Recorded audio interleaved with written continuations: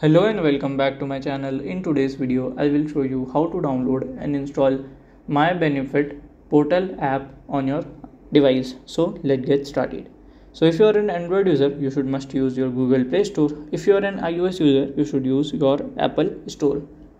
So at here, when you will just go to the Google Play Store, here at the top left section, you have to search, and same goes to your Apple Store user.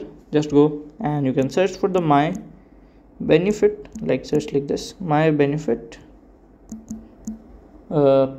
Portal app. Okay, so from here, as you can see, MyBenefit Portal app, you can click on here and you can click on install button, and it will automatically download and install the app on your device. So if you have any question related to this, you can let me know in my comment section, and if you find this video helpful, make sure you like, subscribe and share the video. Thank you for watching.